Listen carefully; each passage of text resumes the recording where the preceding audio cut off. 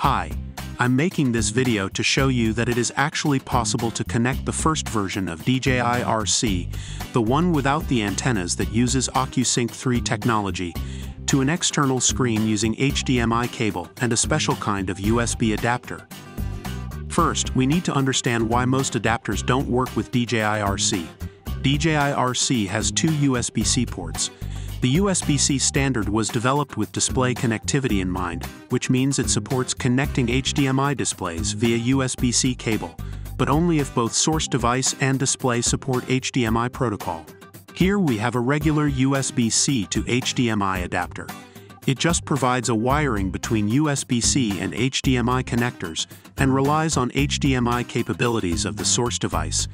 It does not have a chip that does active signal processing between USB-C and HDMI. So in order to be able to use an external display with this adapter, DJI RC should have hardware HDMI support, which it doesn't. If DJI RC does not have hardware HDMI output, how can we use an external HDMI display then? Well, we can use an adapter from a previous era. USBA standard does not support display output, which means that USBA display adapters rely on a chip that transforms raw USB data to an HDMI signal.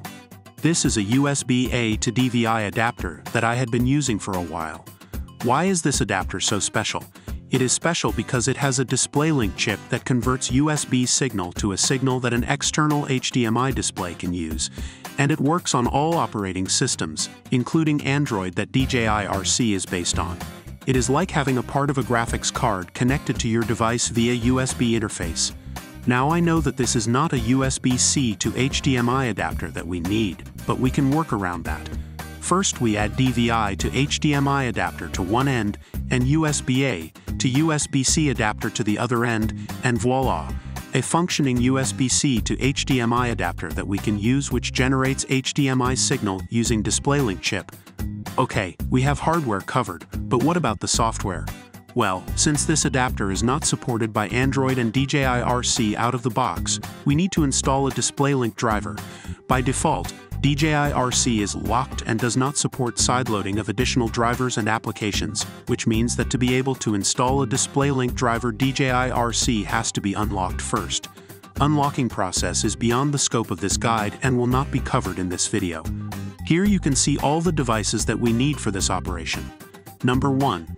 An OcuSync 3 version of DJI RC that has no antennas and supports DJI drones such as Mini 3, Mavic 3, Air 2S. Number 2. USBA to DVI adapter that has DisplayLink chip inside. Number 3. This is a DVI to HDMI adapter. If you get a USBA to HDMI display adapter, you won't need this, but since I have USBA to DVI, it is necessary. Number 4. USBA to USB-C adapter. Number 5. HDMI cable. Setup process is pretty simple. First, install DisplayLink Android driver. Download link is in the description. Second, connect all the adapters and cables from number 2 to number 5. Third, connect the USB-C end of the adapter to the DJI RC USB-C port located under the plastic cover, labeled as host.